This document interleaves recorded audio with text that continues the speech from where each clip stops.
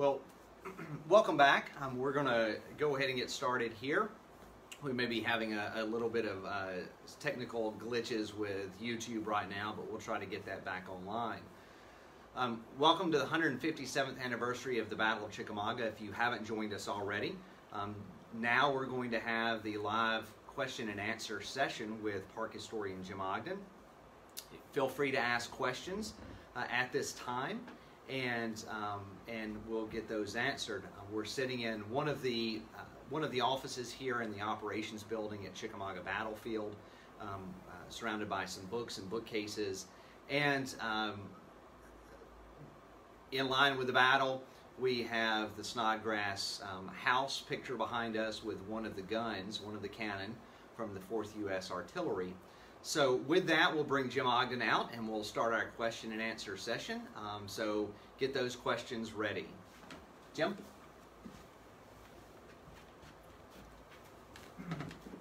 Thank you, Chris, and welcome back for those who were with us this morning, and for those who are just tuning in now.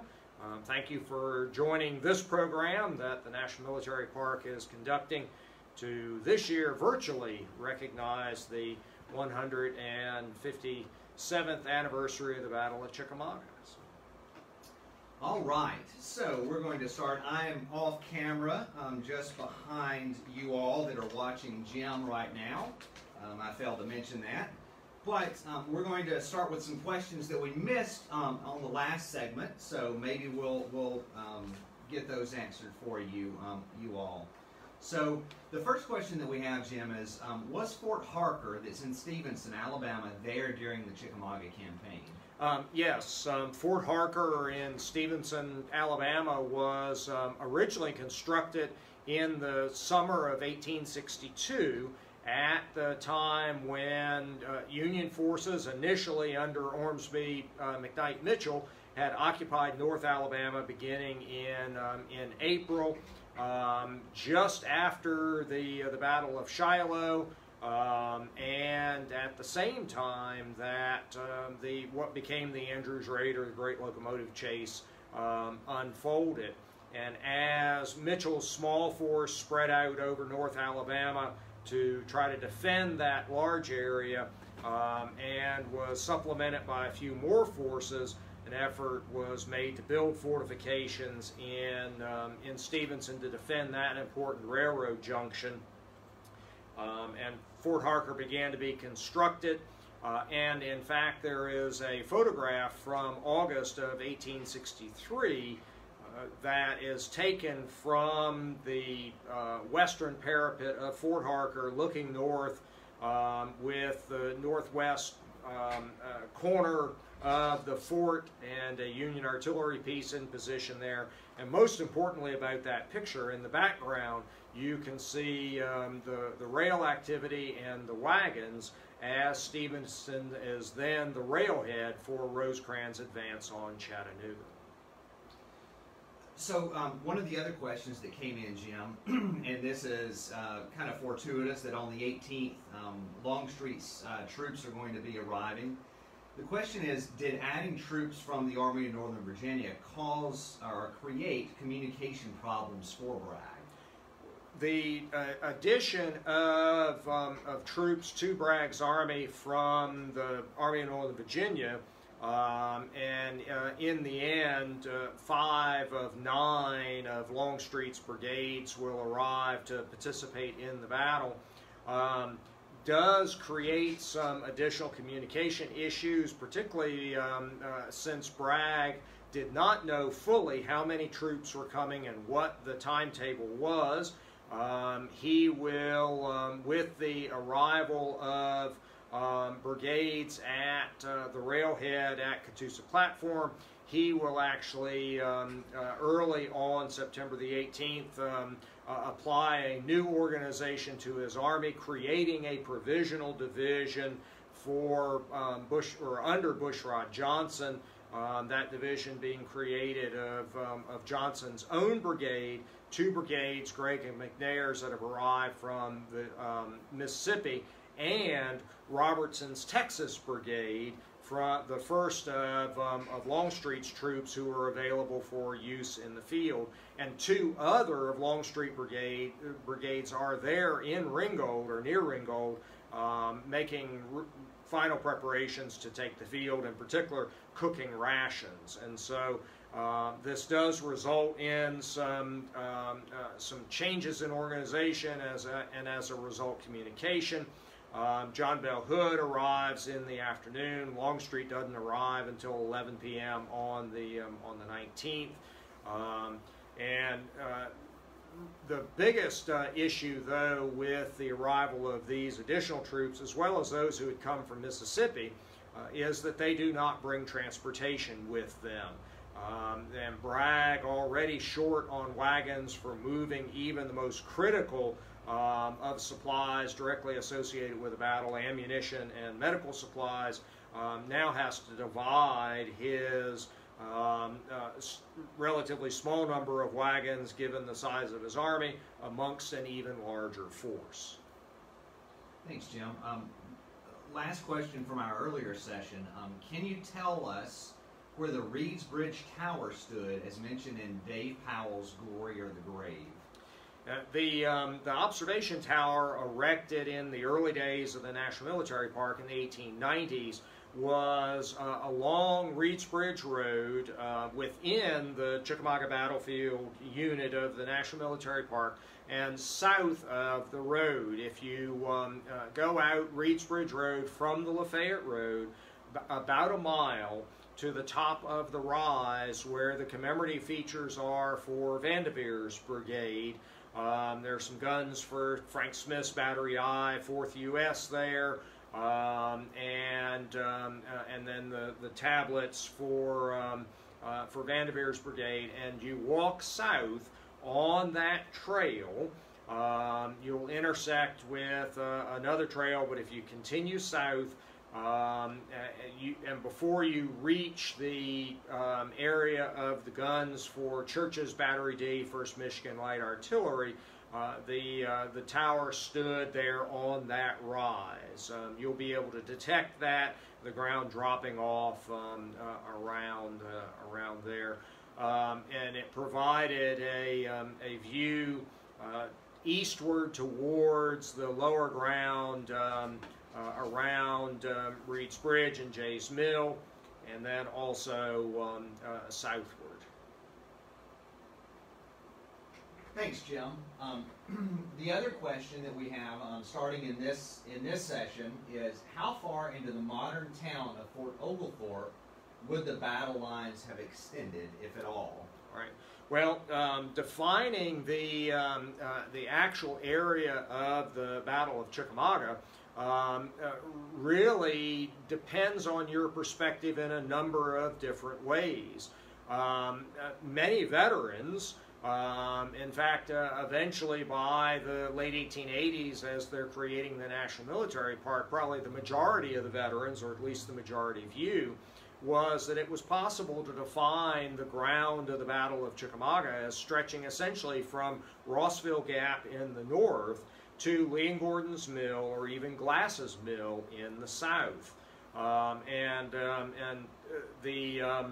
I believe tomorrow, Chris, you're doing a segment on Glass's Mill. It'll be Sunday morning. Oh, Sunday morning, okay. And are you focusing more on the 19th action there, or the cavalry on the 20th? Cover briefly both. What happens on the 19th and on the 20th, since something does happen there on both days. Right. Because of the action as far south as Glass's Mill, there were veterans who advocated that that would be part of the Chickamauga battlefield, and there actually was a proposal and an idea once that the slim portion of the battlefield would extend down there. As the National Military Park was created, one of the approach roads did go down to Glass's Mill, and there once were cast iron tablets down there for the action on September the 19th. So certainly you can say that the battle lines and the positions extend into the town of Fort Oglethorpe, as marked by the commemorative features for the Confederate cavalry on September the 20th along the alignment or historic alignment of the Lafayette Road, essentially there behind the Crystal Restaurant today and those businesses along modern Lafayette Road. But again, many of the veterans would have advocated that as far north as Rossville Gap, and certainly to Lean Gordon's Mill, if not even Glass's Mill, could be considered the Chickamauga battlefield. Thanks, Jim. One of the other questions is, what did the farmers or families do that lived near the fords on the 18th? Were they surprised, or were they already gone? Had they vacated the area? Well, we know a little bit about some of the families, and it really does kind of run the spectrum. As Stewart's division approaches Thedford's Ford, there's the interaction with Debbie Thedford, but other families, we don't really have any references to where they were at that exact moment. The Hunts will try to shelter in their homes. And fortunately for them, the battlefield or the battle action will not be extensive at that point, but both their homes will become field hospitals, and in some ways that might have been more devastating than actual battle action because of a greater duration, and then just to have all of that humanity, which has already been torn by battle, cared for at that home. Other families, the evidence suggests that they have already moved away from this area. We're more than 2 years into the war by this point. This is not the first time an Army-sized force has been in the Chattanooga area. The Army of the Mississippi had been brought here by Bragg in July and August of 1862, and civilians were learning you just didn't want to be anywhere near this large body of mostly young men supposedly organized as a military force. There are accounts from soldiers of marching towards the battlefield and refugees going the opposite direction. And certainly when you read the Atlanta newspapers or accounts of civilians in other places in North Georgia, particularly along the rail line, they relate the flood of refugees headed south from what now is clearly going to be the scene of action in northwest Georgia.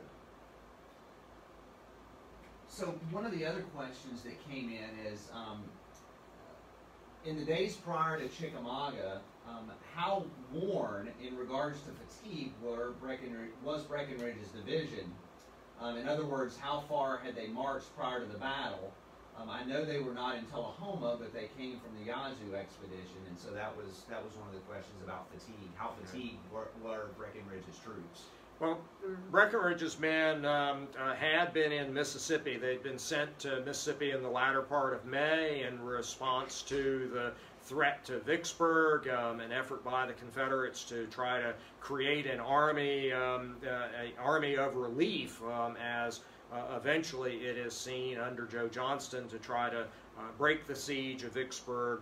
And they had then seen some action around Jackson after the fall of Vicksburg, and had then spent the summer, the latter part of July and the first part of most of August in Vicksburg, which they found not a very satisfying experience. The heat, the environmental conditions, They were actually quite pleased when they got the orders in late August to move to the train stations to head back to the east. They, once arriving back in the Chattanooga area at Chickamauga Station, they really don't march a great deal of distance. When Bragg retreats out of Chattanooga on September the 7th, 8th, and 9th, Breckinridge's division, as part of Hill's Corps, will march south on the Lafayette Road.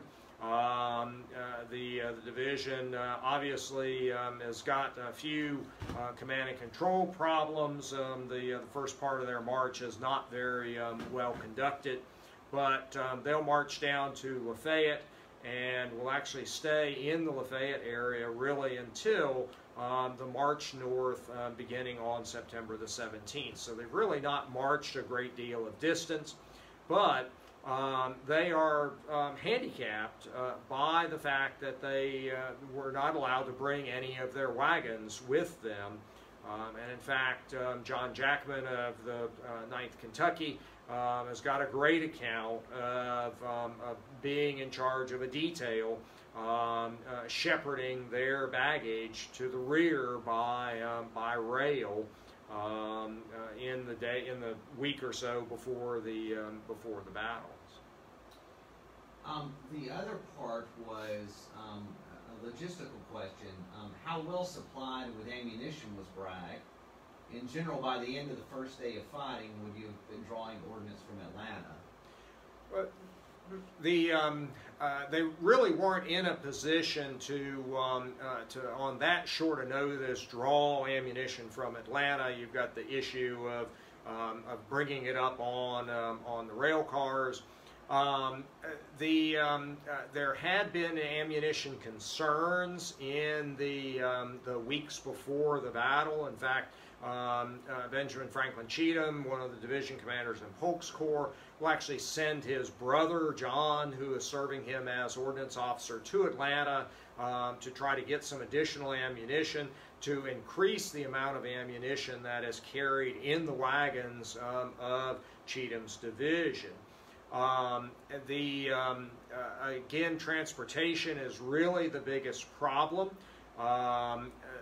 Being able to carry a sufficient quantity of ammunition. There isn't any real issue that they run out of or run short on ammunition. They do have enough for what turns out to be the Battle of Chickamauga, but there is this issue that they really don't or aren't able to carry enough ammunition for 2 battles or 3 battles. And then to resupply the wagons from the railroad afterwards is a little bit of a chore as well. So the wheeled vehicle transportation, the wagons in particular, that becomes really the biggest problem. They don't really run out of ammunition in the battle, but having any surplus readily available is an issue. When Forrest is sent by Bragg on the orders come late on the 24th, and they move on the 25th of September to counter federal forces from Burnside's command, who are coming down from Knoxville and have gotten to the Hiwassee River and had actually sent troops into Cleveland.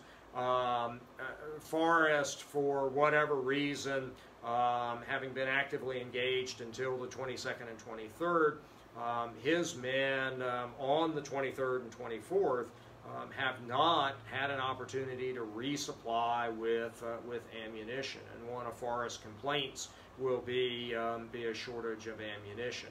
And that seems to be more an issue of getting his men directly associated with their own wagons to then fill up their cartridge boxes from the wagons, as opposed to a shortage of ammunition. So, let's see what we have here. If anyone has any additional questions to send to Jim, please do so right now.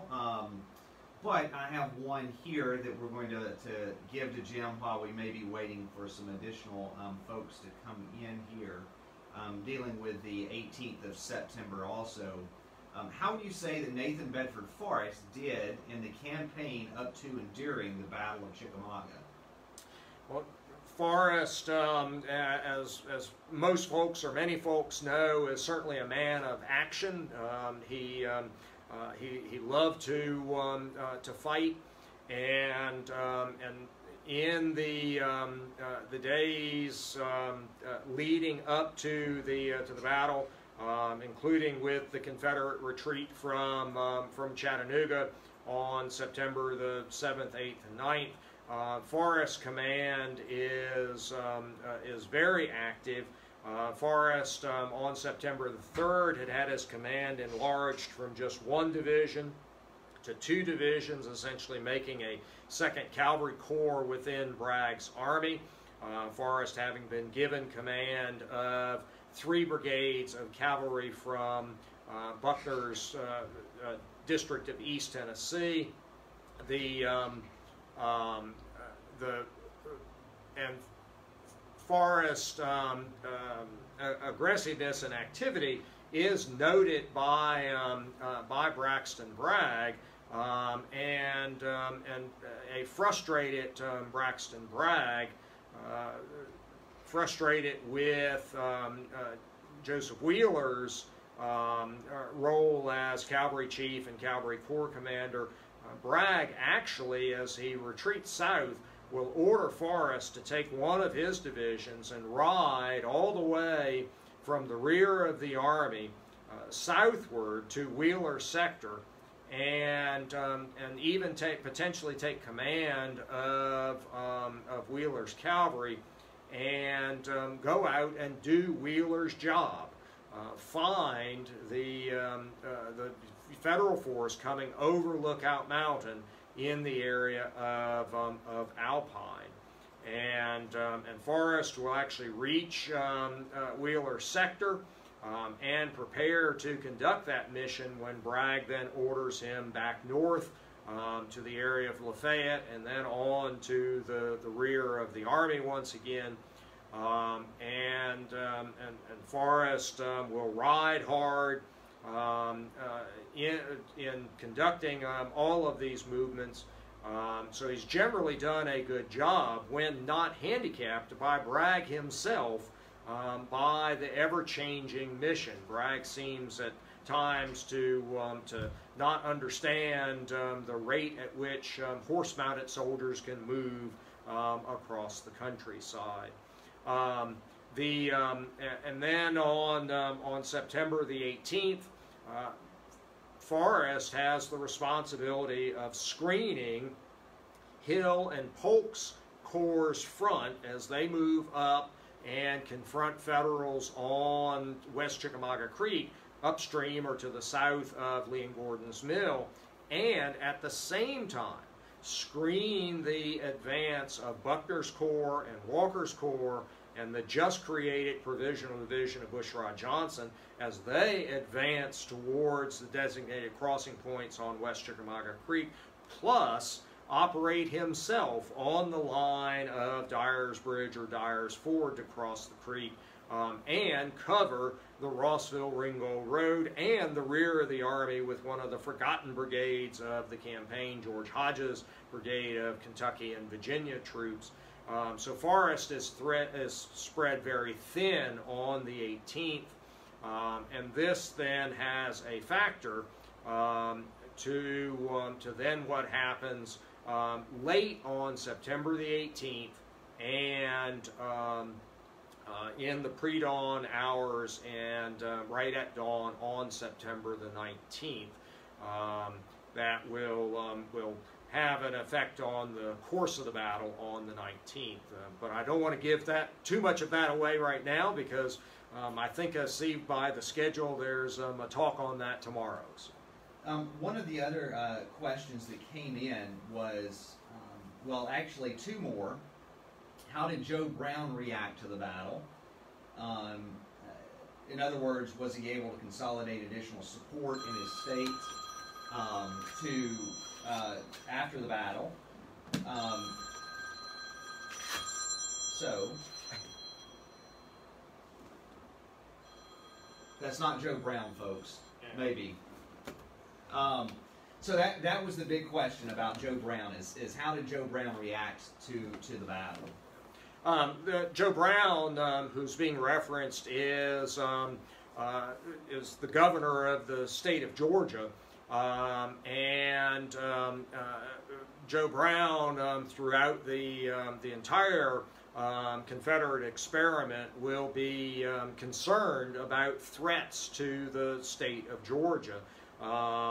Initially from the coast. And then with the approach of Federals from the north. And when Bragg had retreated back on Chattanooga in July from Middle Tennessee, Joe Brown became very concerned about the proximity of Yankees to the Empire State.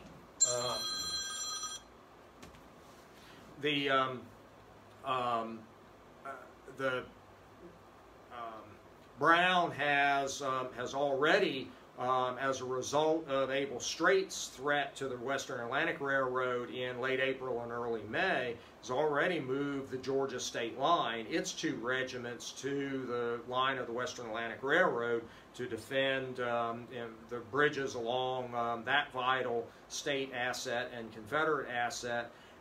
And now, with the direct threat on Chattanooga, he mobilizes another portion of the Georgia State Force, part of the Georgia Reserves.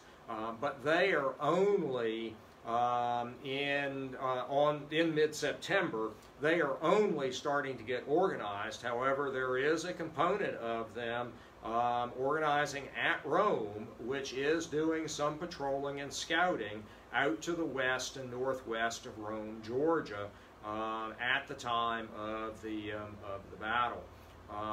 He has sent his adjutant general, Henry Wayne, to strengthen the fortifications on the Western Atlantic Railroad, and to look at other measures that will potentially help defend northwest Georgia. But at the same time, he is not fully cooperating with Braxton Bragg. He only reluctantly agrees to allow Medical Director of Hospital Samuel Stout to make use of Georgia State buildings in Marietta, in particular the Georgia Military Institute buildings. So the relationship between Brown and the Confederate government continues to be one of some contention, even as this threat of Yankees in the Empire State manifests itself in early September. Thanks, Jim. One last one that I saw come through here deals with the wounded. Logistically, how did the wounded get moved off the field, and especially, this today, as on September 18th, as the battle begins, how do we begin seeing the wounded that begin to come about? How do they get moved off the battlefield? Well, by this period in the war, both armies have generally very well organized medical capabilities within their commands, and following immediately behind the regiments, brigades, and divisions are medical personnel.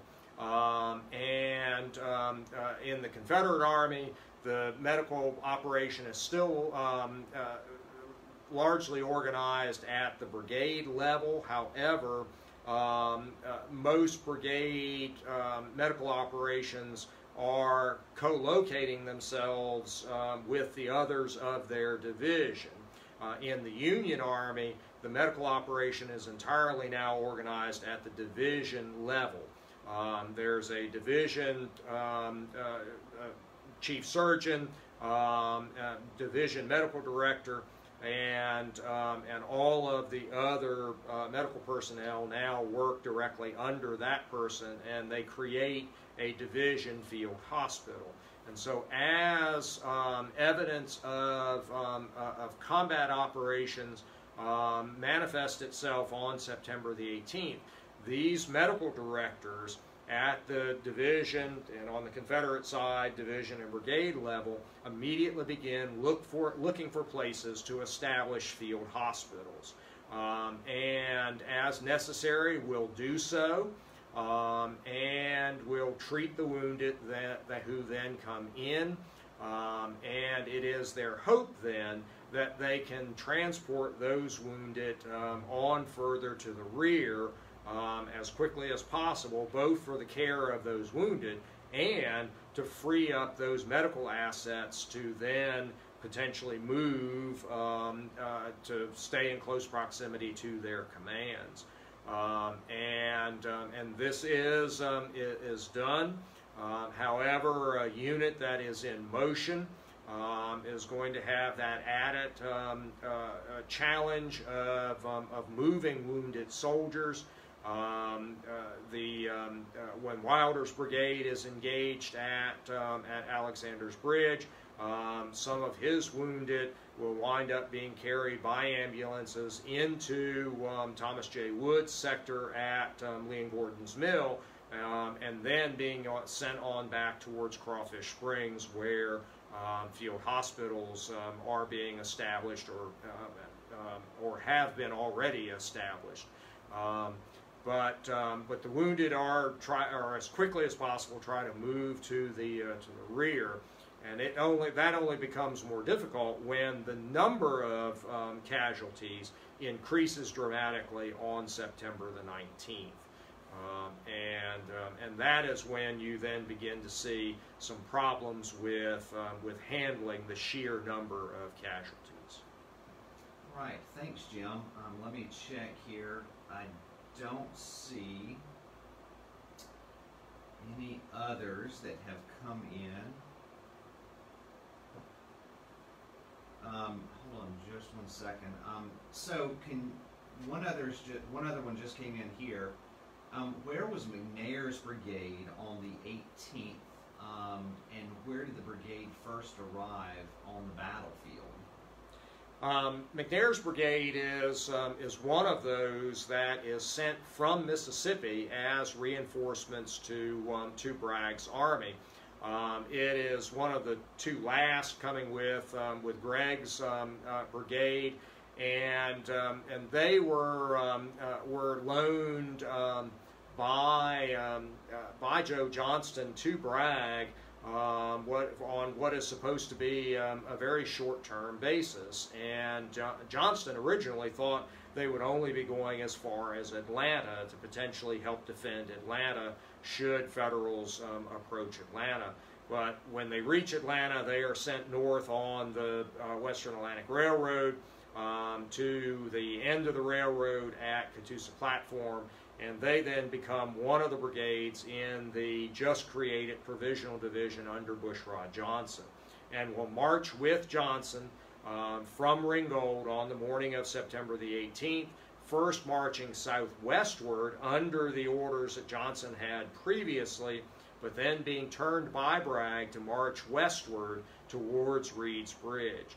And when Forrest cavalry screening Johnson's advance and Johnson's own advance encounters Federals from Minty's brigade in the area of Three Notch Road, or what they called the Graysville-Lafayette Road. That's where Lee's video was this right, morning. Where Lee's program was this morning. Another landmark is Peeler's Mill for that. And Johnson is forced to deploy troops McNair's brigade will be deployed on the right of Fulton's brigade, which is on the road. Gregg's brigade on the left of Fulton, and those three brigades then will advance westward from the area of Peeler's Mill, across Peavine Creek, over Peavine Ridge, and on to Reed's Bridge. And then we'll cross the creek at Reed's Bridge and then continue with Johnson's command, then under Hood, southward towards the Alexander Farmstead and Lee and Gordonsville, only making it as far as the intersection with the roads going down to Dalton and Thedford's Fords. All right. Thanks, Jim. We appreciate everyone that joined us this afternoon. And we will hopefully see everyone again at 10:45 in the morning. So as you watch the videos this afternoon and this evening, we have another one at 4 o'clock, a short video this afternoon. And then this evening at 8 o'clock, we have another short video. And then at 7 a.m. is when we'll kick off tomorrow morning. We'll have videos at 7 a.m. and then Jim will be back on at 10 in the morning, followed by 10:45, another live Q&A with Jim Ogden right here at Chickamauga Battlefield. Thanks, Jim. Thank you, Chris.